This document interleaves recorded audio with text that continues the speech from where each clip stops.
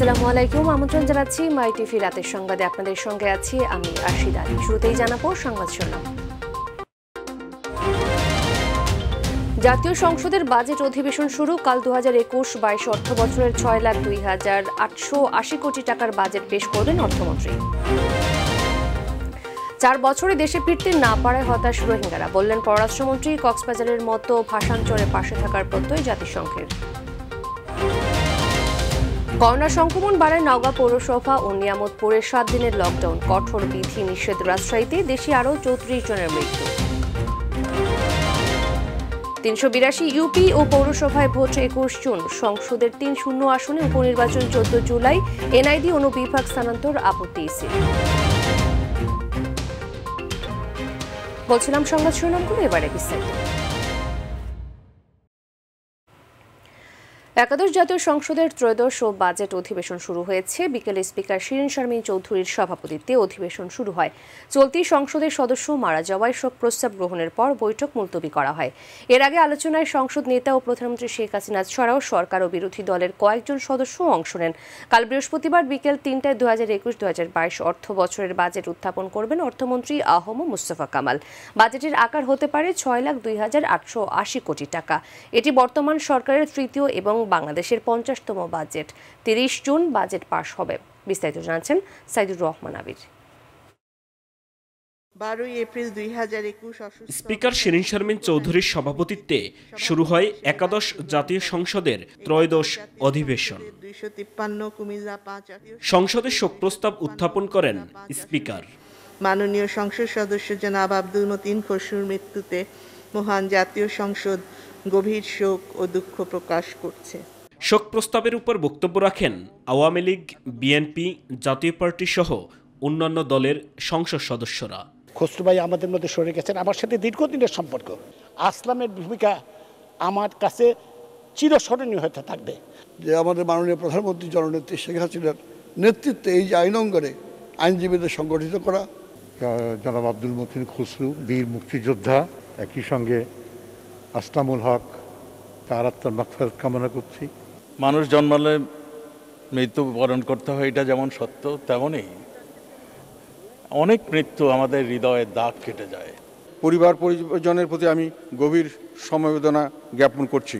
শোক প্রস্তাবের উপর সমাপনী বক্তব্য রাখেন সংসদ নেতা প্রধানমন্ত্রী শেখ হাসিনা। 15 আগস্টে আমরা আমাদের মতো এরকম স্বজনহারা যারা আমরা কেউ কিন্তু বিচার চাইতে পারতাম না, সে অধিকার আমাদের ছিল না, যেটা আমাদের সাংবিধানিক অধিকার। 96 সালে সরকার গঠন করার পর সেই ইন্ডেমনিটি অর্ডিন্যান্স বাতিল আমরা করি, আর সেই বিল উপস্থাপন করেছিল মতিন খসরু, এবং তার সেই আবেগভরা বক্তৃতা এখনও আমার কানে বাঁচে। আসলামুল হক আমাদের একজন নিবেদিত প্রাণকর্মী, আমাদের আন্দোলন সংগ্রাম সব কিছুতে সে সবসময় অগ্রণী ভূমিকা নিয়েছে এবং এলাকার লোকের জন্য কাজ করেছে, এই জন্য সে বারবার নির্বাচিত হয়েছে। ফিলিস্তিনের উপর বর্বরোচিত হামলার নিন্দা জানান সংসদ নেতা। প্যালেস্টাইনে যে ঘটনা ঘটেছে সে ঘটনা সত্যি অমানবিক। সেই ছোট্ট শিশুদের কান্না এবং তাদের সেই অসহায়তা, তা মাতৃপিতৃ হারা হয়ে ঘুরে বেড়ানো, এটা সহ্য করা যায় না। আমরা এই হত্যাযজ্ঞের তীব্র নিন্দাও জানাই, আর যারা মারা গেছে তাদের আত্মার মাগফিরাত কামনা করি। শোক প্রস্তাব গ্রহণ ও মোনাজাতের মধ্য দিয়ে অন্যান্য বিষয় স্থগিত রেখে আগামীকাল বিকেল 3টা পর্যন্ত সংসদ মুলতবি ঘোষণা করেন স্পিকার শিরিন শারমিন চৌধুরী। 2021 বৃহস্পতিবার বিকাল 3 ঘটিকা পর্যন্ত মুলতবি করা হলো। বৃহস্পতিবার জাতীয় সংসদে পেশ করা হবে 2021-22 অর্থ বছরের বাজেট, আর এজন্য প্রস্তুত সংসদ। এবারের বাজেটের আকার হতে পারে প্রায় 6,03,000 কোটি টাকা। আওয়ামী লীগ সরকারের 21তম এবং বাংলাদেশের 50তম বাজেট। আন্তরিক ধন্যবাদ। আসসালামু আলাইকুম। সাইদুর রহমান আবির, মাইটিভি, ঢাকা। নতুন বাজেটে ভ্যাট মওকুফ সহ ঋণ প্রণোদনা চেয়েছেন করোনায় ক্ষতিগ্রস্ত ক্ষুদ্র ও মাঝারি ব্যবসায়ীরা। তাদের দাবি, যৌক্তিক বলে ক্ষতি পোষাতে বড় আকারে ঋণ প্রণোদনার সুপারিশ করেছেন সিপিডির senior research fellow Taufiqul Islam Khan. শুধু ব্যাংকের মাধ্যমে নয়, অন্য আর্থিক প্রতিষ্ঠানের মাধ্যমে ঋণ দেওয়ার কথা বলেন তিনি। এসএম খোরশেদ আলমের রিপোর্ট।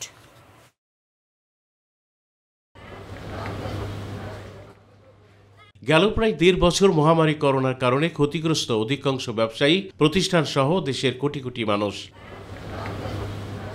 সবচেয়ে বেশি ক্ষতিগ্রস্ত দেশের ক্ষুদ্র ও মাঝারি ব্যবসায়ীরা। তারা 60% পুঁজি হারিয়েছেন বলে জানান। করোনার ভিতরে আমাদের ব্যবসা হয়নি, তো লোকজন তো আসে নেই, আমরা তো খুব লসের মধ্যে আছি। বিগত 1.5 বছর পর্যন্ত কোনো ব্যবসা নাই, আমরা অনেক ক্ষতিগ্রস্ত।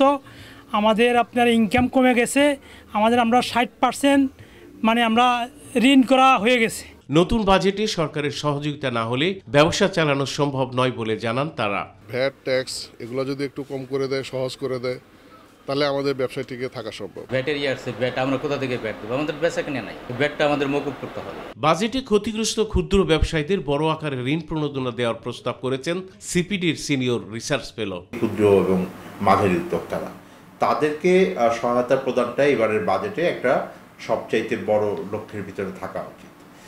এর ভিতরে আমরা মনে করি যে ক্ষুদ্র এবং মাঝারি উদ্যোক্তাদের ভিতরে কিন্তু ব্যবসার ধরন, তাদের অবস্থান, তাদের আকার, এটার উপরে ভিত্তি করে তাদের বিভিন্ন প্রকারের সহায়তা কিন্তু ডিজাইন করতে হবে। ঋণ প্রদান ব্যবস্থায় শুধু ব্যাংকের উপর নির্ভরশীল না হওয়ার কথা বলেন তৌফিকুল ইসলাম খান। ঋণ কার্যক্রমের ক্ষেত্রে কিন্তু বড় একটা আমরা প্রতিবন্ধকতা দেখেছি, সেটা হলো যে এটার ব্যাপারে পরিষ্কারভাবে ধারণা এবং তথ্যগত যে জায়গাগুলো আছে সেই জায়গাটাতে ক্ষুদ্র উদ্যোক্তাদের একটা ঘাটতি রয়েছে। সুতরাং এটাকে বড় পরিসরে আমাদের প্রচারণার ভিতরে রাখতে হবে এবং এই সম্পর্কিত তথ্যকে উন্মুক্তভাবে ব্যবহার করার সুযোগ আরো দিতে হবে। SM Khurshed Alam, myTv, Dhaka. কক্সবাজারের মতো ভাষাঞ্চলে রোহিঙ্গাদের পাশে থাকার প্রত্যয় ব্যক্ত করেছে জাতিসংঘ।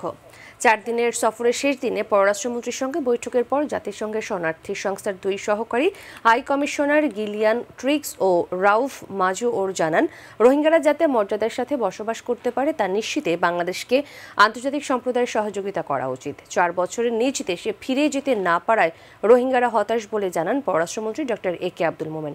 SM আরিফের রিপোর্ট। 4 দিনের সফরে বাংলাদেশে এসে ভাষাঞ্চরে রোহিঙ্গা ক্যাম্প পরিদর্শনের পর শেষ দিনে রাষ্ট্রীয় অতিথি ভবন পদ্মায় পররাষ্ট্রমন্ত্রীর সাথে বৈঠক করে জাতিসংঘের শরণার্থী সংস্থার প্রতিনিধি দল। সভা শেষে সংবাদ সম্মেলনে কক্সবাজারের তুলনায় ভাষাঞ্চরে রোহিঙ্গা ক্যাম্পের জীবনযাত্রার মান ভালো বলে জানায় প্রতিনিধি দলটি। The government has made a very important investment in Bashamshah, and if one compares the living conditions in Cox's Bazar and in Bashamshah is much better. 4 বছরে নিজ দেশে ফিরে যেতে না পারায় হতাশ রোহিঙ্গারা মন্তব্য করে পররাষ্ট্রমন্ত্রী রোহিঙ্গা প্রত্যাবাসনে জাতিসংঘের হস্তক্ষেপ কামনা করেন। 4 বছর হয়ে গেছে, যেতে পারেনি, তার ফলে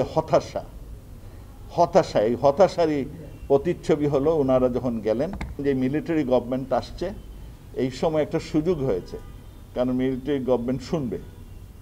আপনারা অধিকতর ওদের চাপ দেন আর ওখানে নিয়ে যান ওদের, দেখেন এই সময় মিলিটারি গভর্নমেন্ট শুনবে এবং হয়তো ওরা যাওয়ার একটা পথ হবে। As much as we can to create conducive environments for return. Our job is to assist with that and we will do so, but in the current environment that is exceptionally difficult. ভাষাঞ্চরে রোহিঙ্গাদের সুযোগ সুবিধা নিশ্চিতে আন্তর্জাতিক সম্প্রদায়কেও এগিয়ে আসার আহ্বান জানান জাতিসংঘের শরণার্থী সংস্থার প্রতিনিধিরা। And we congratulate the government, if I may, Mr. Foreign Minister, your work in saving people in the refugee camps from COVID has been very successful. You worked quickly, efficiently, and you have saved lives. SM Arif, myTv, Dhaka. Corona সংক্রমণ বৃদ্ধি পাওয়ায় নওগাঁ পৌরসভা এলাকায় 7 দিনের সর্বাত্মক lockdown ঘোষণা করেছে স্থানীয় প্রশাসন। একই সঙ্গে নিয়ামতপুর উপজেলায় সর্বাত্মক লকডাউন দেওয়া হয়েছে। রাত 12টা 1 মিনিট থেকে পরবর্তী 7 দিন এই লকডাউন বলবৎ থাকবে। এ বিষয়ে 15টি বিধিনিষেধ আরোপ করে গণবিজ্ঞপ্তি জারি করেছে জেলা প্রশাসন। জেলা প্রশাসক মোহাম্মদ হারুনুর রশিদ এতে সভাপতিত্বে অনুষ্ঠিত সভায় এই সিদ্ধান্ত নেওয়া হয়। করোনার সংক্রমণ রোধে রাজশাহীতে সন্ধ্যা 7টা থেকে ভোর 6টা পর্যন্ত দোকানপাট, শপিং মল ও গণপরিবহন বন্ধ থাকবে। জরুরি প্রয়োজন ছাড়া কেউ ঘরের বাইরে যেতে পারবে না। বৃহস্পতিবার থেকে এসব বিধি নিষেধ কার্যকর হবে। জরুরি সভায় এ ঘোষণা দেন জেলা প্রশাসক আব্দুল জলিল। বিধি নিষেধ অনুযায়ী সামাজিক অনুষ্ঠান, বিনোদন কেন্দ্র ও সব ধরনের গণজমায়েত বন্ধ থাকবে। আমসহ কৃষিপণ্য পরিবহন, হাসপাতাল সহ জরুরি পরিষেবা নিষেধাজ্ঞার বাইরে থাকবে।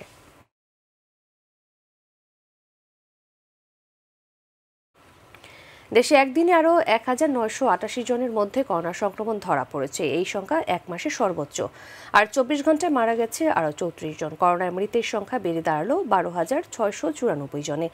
আর শনাক্ত রোগীর সংখ্যা বেড়ে 8,04,293 জন হয়েছে। 24 ঘন্টায় 20,259 জনের নমুনা পরীক্ষা হয়েছে। শনাক্তের হার 9.81%।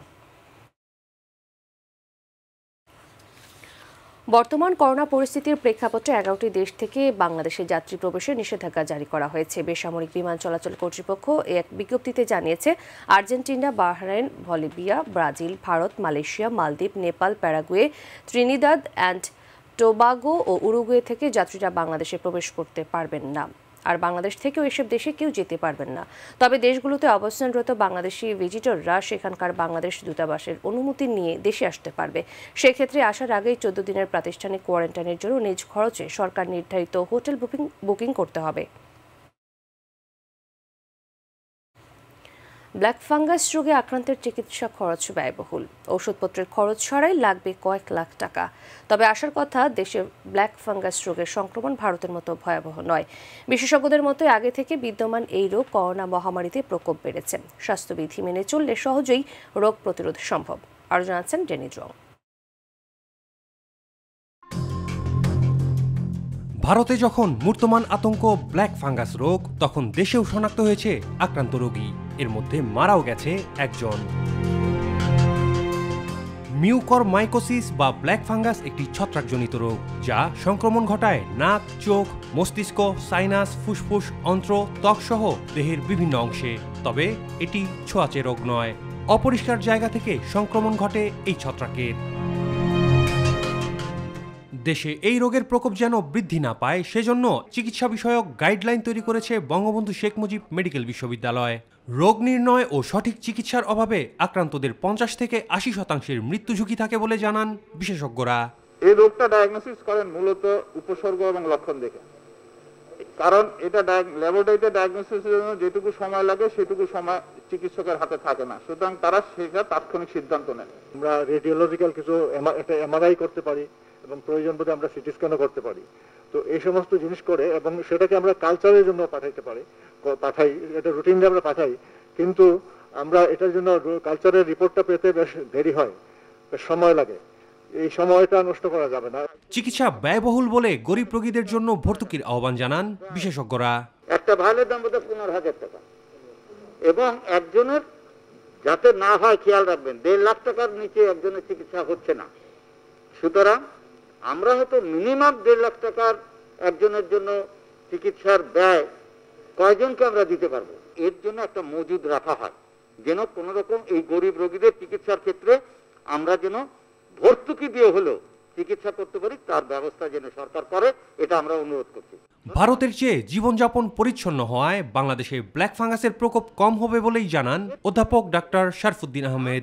তারা গোবরের ব্যবহার ওদের ওখানে বেশি, যে কথাটা আমি বললাম, এটা একটা কারণ হতে পারে। আর আনহাইজেনিক এইটা যেন না থাকে, তাহলেই আমরা এই মিউকরমাইকোসিস থেকে মুক্ত থাকব। ডেনি রং, মাইটিভি, ঢাকা। আগামী 21 জুন দেশে 371 ইউনিয়ন পরিষদ ও 11 পৌরসভায় ভোট গ্রহণ হবে। ওই দিন লক্ষ্মীপুর 2 আসনে উপনির্বাচনও হবে। আর ঢাকা 14, সিলেট 3 ও কুমিল্লা 5 আসনে উপনির্বাচন হবে 14 জুলাই। নির্বাচন ভবনে কমিশন সভা শেষে একথা জানান নির্বাচন কমিশনের সচিব হুমায়ুন কবির। এদিকে এনআইডি অনুবিভাগ স্বরাষ্ট্র মন্ত্রণালয়ের স্থানান্তরের বিষয়টিকে সংবিধান বিরোধী বলে মন্তব্য করেছেন নির্বাচন কমিশনার মাহবুব তালুকদার। আর জানাচ্ছেন রাকিব হাসান। সিলেট 3 আসনের সংসদ সদস্য মাহমুদুজ সামাদ, ঢাকা 14 আসনের আসলামুল হক এবং কুমিল্লা 5 আসনের আব্দুল মতিন খসরুর মৃত্যুবরণ করলে আসনগুলো শূন্য ঘোষণা করে নির্বাচন কমিশন। সংবিধান অনুযায়ী 3টি শূন্য আসনে উপনির্বাচনের তফসিল ঘোষণা করেছে নির্বাচন কমিশন। তফসিল অনুযায়ী মনোনয়নপত্র দাখিলের শেষ তারিখ 15 জুন, বাছাই 17 জুন, আপিল 18 থেকে 20 জুন, আপিল নিষ্পত্তি 21 থেকে 22 জুন, প্রার্থিতা প্রত্যাহারের শেষ তারিখ 23 জুন, প্রতীক বরাদ্দ 24 জুন এবং ভোট গ্রহণ 14 জুলাই।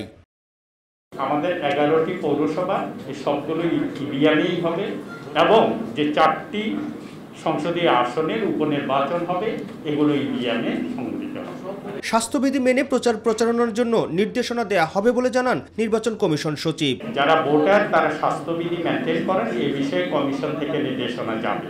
জাতীয় পরিচয়পত্র অনুবিভাগ হস্তান্তরের বিষয়েও কথা বলেন হুমায়ুন কবির। এটা কমিশন অবহিত আছেন এবং কমিশন একটি কমিটি করে দিয়েছেন আমাদের অবস্থান একটি পত্র তৈরি করার জন্য। এটি ওনারা করছেন, এটি হয়তো খুব সহসা আমাদের হাতে চলে আসে। পরে এনআইডি অনুবিভাগ নিয়ে নিজ দপ্তরে সাংবাদিকদের সাথে কথা বলেন নির্বাচন কমিশনার মাহবুব তালুকদার। সম্প্রতি জাতীয় পরিচয়পত্র বা এনআইডি অনুবিভাগ জনবল সহ স্বরাষ্ট্র মন্ত্রণালয়ে স্থানান্তরের জন্য মন্ত্রিপরিষদ বিভাগ যে নির্দেশ জারি করেছে তা হচ্ছে নির্বাচনের কফিনে সর্বশেষ পেরেক। ভোটার তালিকা ও জাতীয় পরিচয়পত্র অঙ্গাঙ্গিভাবে জড়িত। এর ফলে নির্ভুল ভোটার তালিকা প্রণয়ন ও জাতীয় পরিচয়পত্রের ডাটাবেজ নির্ভর ইভিএম পদ্ধতিতে ভোট গ্রহণে জটিলতার সৃষ্টি হবে। বিষয়টি কমিশনের অঙ্গচ্ছেদের নামান্তর বলেও মন্তব্য করেন তিনি। এটি সংবিধানের ১১৯ ধারার পরিপন্থী। নির্বাচন কমিশনের ইতিহাসে এ যাবৎকালে এমন ঘোরতর দুর্দিন আর আসেনি। রাকিব হাসান, মাইটিভি, ঢাকা। বঙ্গবন্ধুর 4 খুনি শরীফুল হক ডালিম, নূর চৌধুরী, রাশেদ চৌধুরী ও মুসলিম উদ্দিনের রাষ্ট্রীয় খেতাব ও পদক বাতিলের সিদ্ধান্ত চূড়ান্ত হয়েছে বলে জানিয়েছেন মুক্তিযুদ্ধ বিষয়ক মন্ত্রী আকম মোজাম্মেল হক। সচিবালয়ে আইনশৃঙ্খলা সংক্রান্ত মন্ত্রিসভা কমিটির বৈঠকের আগে তিনি জানান, শিগগিরই এ বিষয়ে গেজেট প্রকাশ করা হবে। জিয়াউর রহমানের বিষয়ে উপকমিটি করা হয়েছে বলেও জানান মোজাম্মেল হক। বিএনপি দেশের রাজনীতিতে থাকা না থাকা নিয়ে জনগণের কেন আগ্রহ নেই বলে মন্তব্য করেছেন আওয়ামী লীগের সাধারণ সম্পাদক ওবায়দুল কাদের। বিএনপি এখন জন আস্থার তীব্র সংকটে ভুগছে বলে মন্তব্য করেন তিনি। সকালে সরকারি বাসভবনে ব্রিফিংকালে মন্তব্য করেন ওবায়দুল কাদের। তিনি বলেন, সরকার উদার বলেই বিএনপি নেত্রী এখন পছন্দের ডাক্তারের কাছে চিকিৎসা নিতে পারছেন। আন্দোলন ও নির্বাচনে ব্যর্থ হয়ে নেতিবাচক রাজনীতির বৃত্তে বিএনপি বন্দী বলেও মন্তব্য করেন ওবায়দুল কাদের। বিএনপি আছে তাই আন্দোলনের নামে আগুন সন্ত্রাস আছে, তাদের থাকা না থাকার মাঝে এখন জনগণের কোনো আগ্রহ নেই। তারা জন আস্থার তীব্র সংকটে ভুগছে। আর বারবার খালেদা জিয়ার চিকিৎসার কথা বলছেন তারা। সরকার নাকি প্রতিহিংসা পরায়ণ হয়ে বেগম জিয়ার উন্নত চিকিৎসা বাধাগ্রস্ত করছে। বিএনপি চেয়ারপারসন বেগম খালেদা জিয়া প্রচণ্ড অসুস্থ হলেও বিদেশে যাবার সুযোগ দেওয়া হচ্ছে না বলে অভিযোগ করেছেন দলের মহাসচিব মির্জা ফখরুল ইসলাম আলমগীর। সকালে বিএনপির প্রতিষ্ঠাতা জিয়াউর রহমানের 40তম শাহাদাত বার্ষিকী উপলক্ষে জাতীয়তাবাদী আইনজীবী ফোরাম ঢাকা বার ইউনিটের উদ্যোগে আলোচনা সভায় তিনি এই কথা বলেন। জনগণের সাথে সরকারের কোনো সম্পর্ক নেই, তাই সরকার জনগণকে শোষণ করছে বলে মন্তব্য করেন মির্জা ফখরুল। মানুষের যে মৌলিক অধিকার, গণতান্ত্রিক অধিকার, সবগুলোকে তারা সেদিন নিয়ে একদলীয় শাসন ব্যবস্থা চাপিয়ে দেয় এই দেশের মানুষের উপর। 1951 সালে তো আমরা সেই জন্য যুদ্ধ করিনি যে আমরা একজন ব্যক্তি বা একটা দলের সবকিছু দায়িত্ব দিয়ে দেব। আমরা একটা গণতান্ত্রিক ব্যবস্থায় বিশ্বাস করেছি, যে কারণে আমরা সবসময় বহুদলীয় গণতন্ত্রের কথা বলেছি। দেশের মানুষ বহুদলীয় গণতন্ত্র চেয়েছে। 2 বছরের মধ্যে রাজধানীর জলাবদ্ধতা নিরসন হবে বলে জানিয়েছেন উত্তরের মেয়র আতিকুল ইসলাম। সকালে রাজধানী মিরপুর 14 নম্বরের বাউনিয়া খালের অবৈধ দখল উচ্ছেদ অভিযানে সরেজমিনে পরিদর্শনকালে ডিএনসিসি মেয়র এসব কথা বলেন। সকলের সম্মিলিত প্রচেষ্টায় অবৈধ দখলে থাকা সরকারি জমিগুলো উদ্ধার করে সেগুলোর যথাযথ ব্যবহার নিশ্চিত করা হবে বলেও জানান উত্তরের মেয়র। এবং এটা যুগের পরে যুগ কিন্তু মানব পাচারকারী চক্রের আরও 3 সদস্যকে গ্রেফতার করেছে পুলিশ। তাদের কাছ থেকে উদ্ধার করা হয়েছে পাচারের কাজে ব্যবহৃত 2টি মোটরসাইকেল, মোবাইল ও ভারতীয় সিম কার্ড। সকালে ব্রিফিংয়ে এই তথ্য জানান তেজগাঁও বিভাগের ডিসি মোহাম্মদ শহীদুল্লাহ। তিনি জানান, পার্টির নামে বিভিন্ন হোটেলে মেয়েদের নির্যাতন করত এই চক্র, আর বিভিন্ন উঠতি বয়সী মেয়েদের টিকটক স্টার বানানোর নামে ভারতে পাচার করত টিকটক বাবু। অবশেষে সিআইডির হাতে ধরা পড়ল শতাধিক মামলার আসামি জালিয়াতি চক্রের মূল হোতা মশিউর রহমান। উদ্ধার করা হয়েছে প্রতারণার কাজে ব্যবহৃত একটি সাদা রঙের টয়োটা জিপ গাড়ি, 2টি মোবাইল সেট ও 3টি কম্পিউটার সিপিইউ। ব্যবসায়ীদের কাছ থেকে বিভিন্ন পণ্য সামগ্রী ক্রয় করে টাকা না দিয়ে কোটি কোটি টাকা হাতিয়ে নিয়েছে প্রতিষ্ঠানটি। সিআইডি সদর দপ্তরের সংবাদ সম্মেলনে এসব তথ্য জানান সিআইডির অতিরিক্ত ডিআইজি শেখ ওমর ফারুক। এদিকে রাজধানীতে সাবেক সরকারি কর্মকর্তাদের চাকুরি ও ব্যবসার প্রলোভন দেখিয়ে কোটি কোটি টাকা আত্মসাৎ করছিল একটি চক্র। অবশেষে অবসরপ্রাপ্ত ঊর্ধ্বতন কর্মকর্তাদের সাথে প্রতারণার দায়ে 3 জনকে গ্রেফতার করে সিআইডি।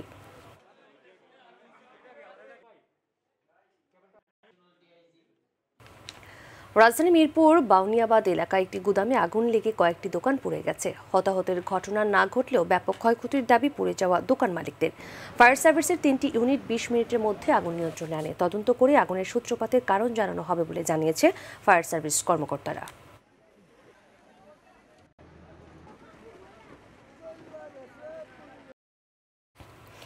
ভিন্ন এক খবর জানিয়ে শেষ করছি সংবাদ। British automobile company Rolls Royce বিশ্বের সবচেয়ে দামি গাড়িগুলো নির্মাণ করেন। তাদের মতো অনেক কোম্পানিও দামি দামি গাড়ি প্রস্তুত করে থাকেন, কিন্তু এবার যে গাড়ি তারা নির্মাণ করতে যাচ্ছে বলা হচ্ছে এটি এখন পর্যন্ত বিশ্বের সবচেয়ে দামি গাড়ি, যার বাজার মূল্য 200 কোটিরও বেশি, আর তৈরি করা হবে মাত্র 3টি। সম্প্রতি এর একটি মডেল প্রকাশ্যে এনেছে তারা। বিস্তারিত জানাচ্ছেন মোবাল্লিক করিম। বিশ্বের সবচেয়ে দামি গাড়ি মূল্য কত হতে পারে? কয়েক কোটি টাকা? এতদিন তো তাই ছিল, তবে সেটি এবার পেরুল শতকের ঘরে। আর তা করেছে British automobile company Rolls Royce. সম্প্রতি প্রতিষ্ঠানটি 2021 রোলস রয়েস বোর্টেল মডেল একটি গাড়ি প্রকাশ্যে এনেছে, যার বাজার মূল্য 200 কোটিরও বেশি, আর এটি বানানো হবে মাত্র 3টি। এর আগে রোলস রয়েসের সবচেয়ে দামি মডেল ছিল রোলস রয়েস সুইফটেল। কিছুটা সেটির সঙ্গে এই ডিজাইনে মিল রয়েছে। 2017 সালে সুইফটেল গাড়িটি বিক্রি হয়েছিল প্রায় 12.8 মিলিয়ন পাউন্ডে। রোলস রয়েস বোটটেলের মূল আকর্ষণ বোধহয় এর রিয়ার অংশে। এটির পেছনের অংশ দেখতে অনেকটা বোটের মতোই। দুটি দামি কাঠের ঢাকনার তলায় রয়েছে দুটি কম্পার্টমেন্ট, অনেকটা প্রজাপতির ডানার মতো করে খোলে ডিকি দুটি, আর সেটি খুললেই ভিতর থেকে বেরিয়ে আসে একটি আউটডোর সেটআপ। কি নেই সেখানে? শ্যাম্পেন কুলার, দামি ক্রিস্টালের গ্লাস, খাবার রাখার জায়গা। এই কম্পার্টমেন্টের ভিতর থেকে বেরিয়ে আসে একটি বিশাল বড় আকারের ছাতা,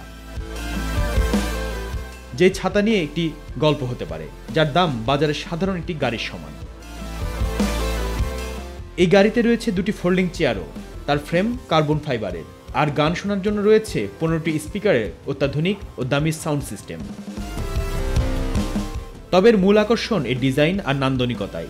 আর অচিরেই এই গাড়িটি আবারও আলোচনায় আসবে কে কিনেছেন সেটি নিয়েও। মুবাল্লিক করিম, মাই টিভি। এর সঙ্গে শেষ করছি সংবাদ, তবে যাবার আগে সংবাদ শিরোনামগুলো জানিয়ে দিচ্ছি আরও একবার। জাতীয় সংসদের বাজেট অধিবেশন শুরু। কাল 2021-22 অর্থ বছরের 6,02,880 কোটি টাকার বাজেট পেশ করবেন অর্থমন্ত্রী। 8 বছরে দেশে ফিরতে না পারায় হতাশ রোহিঙ্গারা, বললেন পররাষ্ট্রমন্ত্রী। কক্সবাজারের মতো ভাষাঞ্চলে পাশে থাকার প্রত্যয় জাতিসংঘের। করোনা সংক্রমণ বাড়ায় নওগাঁ পৌরসভা ও নিয়ামতপুরে 7 দিনের লকডাউন, কঠোর বিধি নিষেধ রাজশাহীতে। দেশে আরও 34 জনের মৃত্যু।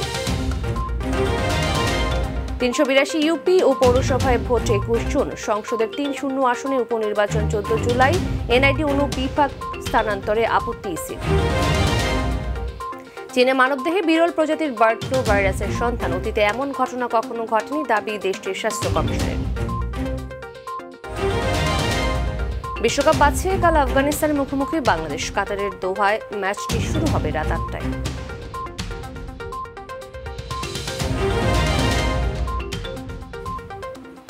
প্রিয় দর্শক, ধন্যবাদ সাথে থাকার জন্য। এছাড়া ইউটিউবে মাই টিভির সংবাদ পেতে ভিজিট করুন youtube/mytvbd নিউজ, এবং আমাদের সকল অনুষ্ঠান দেখতে ভিজিট করুন youtube/mytv Bangla, facebook/mytv Bangla, twitter/mytv Bangla.